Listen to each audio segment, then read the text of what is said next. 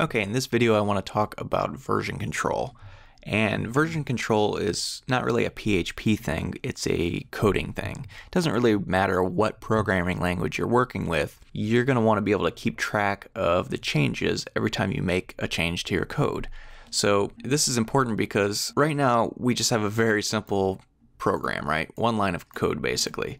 But as time goes on, we start writing more and more lines of code. Things can get messed up. We make a mistake somewhere, and all of a sudden, weeks of work go right out the window unless you have version control. If you make a mistake while using version control, you can just roll back to the last version where there wasn't a mistake and start over, which is just very, very valuable. It's just a best practice for programming. So there's several different ways to keep track of your changes to your code automatically. And the most popular is definitely Git. And Git is just an open source version control that comes with Linux operating systems and web servers and whatnot. And you may be familiar with GitHub. GitHub is just a big social network where programmers post their code, right? And what happens is whenever you're working on your program, on your app, you save your changes with Git, and then every once in a while you just push your code up to GitHub. And I'm going to show you exactly how to do that. It's very easy, very quick, very simple. And GitHub will keep track of it all, right? So this is very, very important for every programmer should have a GitHub account. Now, there's another service called Bitbucket, and it's just like GitHub, not quite as popular, but the thing about it is all the code on GitHub that you send is public, meaning anybody can see it. So if you're working on a project for a company and you're getting paid for it, you probably don't want to use GitHub because anybody else, like their competitors, can see your code, and that's not a good idea. Now, GitHub does have what's called private repositories, but you have to pay for that. Bitbucket, on the other hand, gives you free private repositories. So if you want to keep your stuff private, use Bitbucket. If you don't care, if you're doing open source stuff or just personal projects, use GitHub. If you're trying to find a job, right, a lot of times employers will want to look at your GitHub account because they're going to want to see the code you've done in the past. So it's sort of important to have a GitHub account. But either way, those are your two options. They act almost identical in how they process things and how they store code and all that stuff. So we're going to use GitHub for this course just because I think it's a good idea to have all of our code public so you can see exactly what I'm doing. You can come back later and check things if you want or whatever. So if you don't have a GitHub account, go ahead and sign up for one.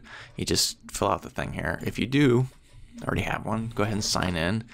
And I'm trying to remember my account. I don't use GitHub all that often. Okay, here we go. So when you log in, this is the screen you're going to see.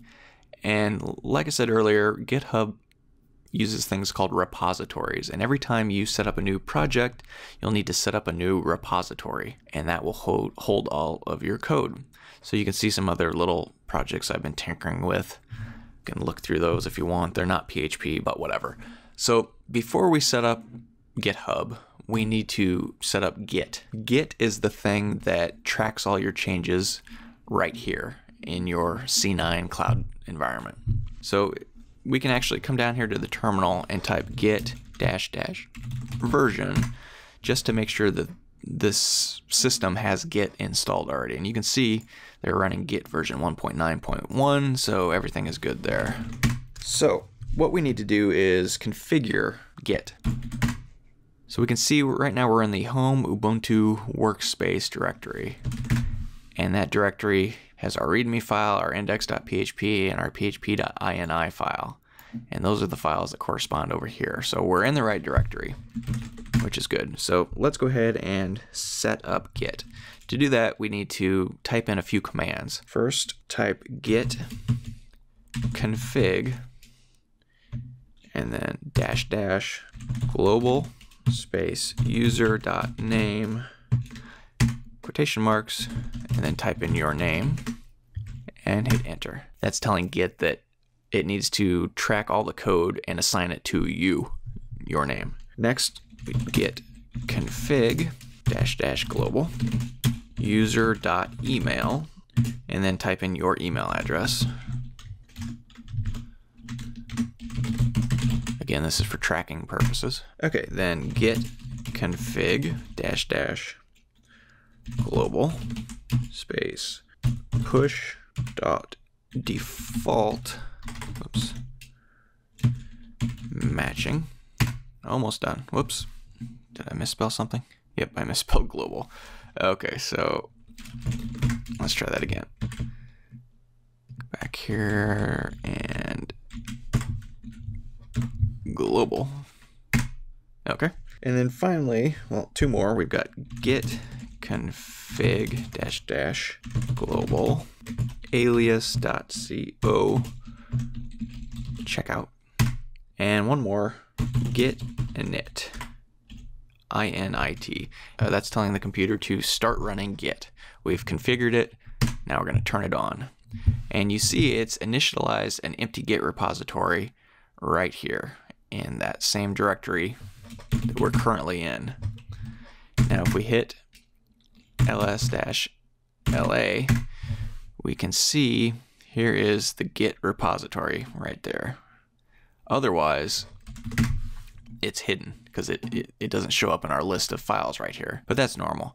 And you can look in this directory if you want, but there's nothing in there that's going to make any sense to you, and there's nothing really that you need to see. So now Git is running on our development environment, and it will continue to run forever. So there aren't actually any files in there. None of these files that we've worked on so far have been saved yet. So we need to save all of these things for the first time. And to do that, we type in the command git add period, and make sure to put a space between each of those things. So basically, it's added all of these files into our local Git repository. Now we need to commit these files. First, the add command staged them. Now we need to commit them, right? So to do that, we do git commit am, and then put a little message here. I'm going to call it initial commit. Now, anytime we save our files from now on, we'll use this command, and I'll show you later on. You'll get used to using it. Git commit am, and then every time you make a commit, you want to put a little message here summing up what you've done in the code. So if you worked on the index.php page in great detail, you might type something like worked on index.php or whatever. And you'll see as we go along, this will make more sense. So hit enter, and you can see it's saved 3 files. We've got boom, boom, boom, 3 files, and we're good to go. So this is all on the local side. Now it's time to add our GitHub account to the mix. So what we need to do here is come back to GitHub, log in, and then click this new repository button. And I'm going to call this PHP course.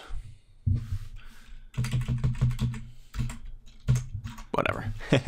You can see it's public. Anybody can see this. If you want to do private, it costs $7 a month. So we're going to keep this public and create repository. Okay, so we got some instructions here, right? And this is what we need to do to push our code up to GitHub. We need to type these 2 commands into our terminal here. But before we do that, we need to connect our terminal to our GitHub account. So to do that, let's come back here and clear this. First, we need to create an SSH key, a security key, to keep our transmission between the development environment and our GitHub account secure. So to do that, we type in cat .ssh id _rsa .hub. And what that's done is created an SSH hash code thing. So I'm going to highlight all of this, right click, and click copy. All right. Then I'm going to go back to my GitHub account, and be sure to keep this page up because we need to copy and paste these 2 lines later on. But in the meantime, I'm going to right click here and open a new window. So this is my GitHub account. And if we look around here, we see settings and SSH keys. Click on here, click this add SSH key button. And I'm going to call this PHP course. And I'm just going to paste in all that gobbledygook that we just copied from right here and click add key. Okay, so now this key has been added. Here it is right here, which means now we can connect our C9 account with our GitHub account. And to do that, just a couple of quick commands. Type in SSH, capital T, git at github.com. And you're going to get an error message saying the authenticity of the host can't be established, blah, blah, blah.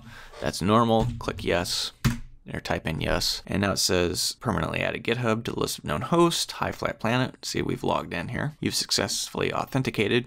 It's authenticated because we just added our SSH key.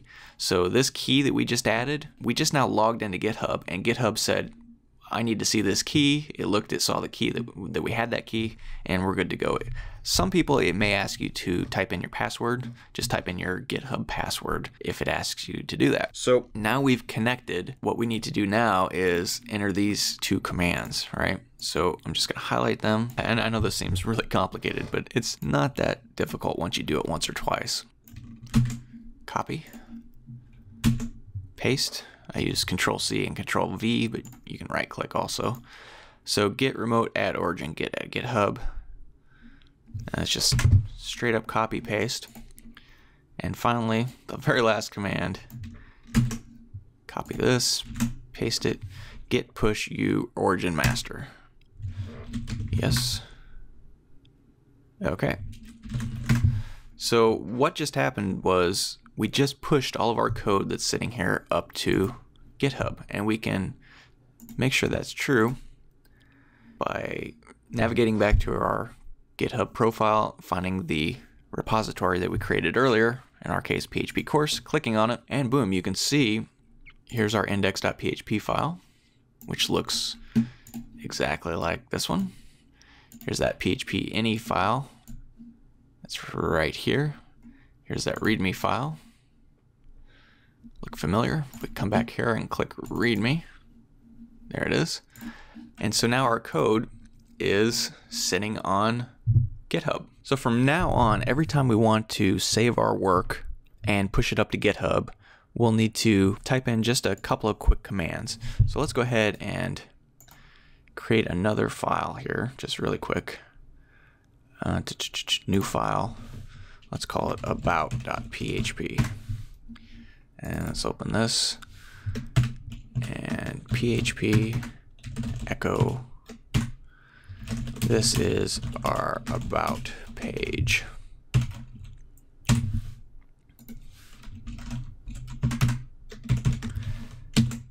Save it. So this is a significant change. Let's go ahead and save this.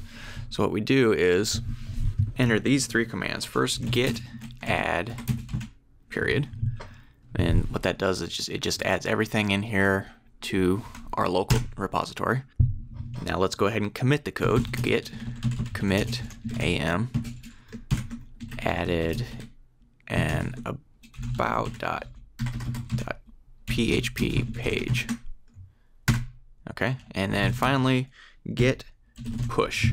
And what that does is push all of our code, so we can go back here, hit reload, and boom, see now this about.php page has been added. And you can see here's the commit message we just typed in, added an about.php page. Remember the first time we committed, we typed in initial commit. This time we typed in added an about page. And that's how we can sort of keep track of things at a glance, right? So that's all for this video. And the next video, we're gonna talk very quickly about Heroku, pushing our code up to Heroku. And then after that, we'll get into the actual PHP work.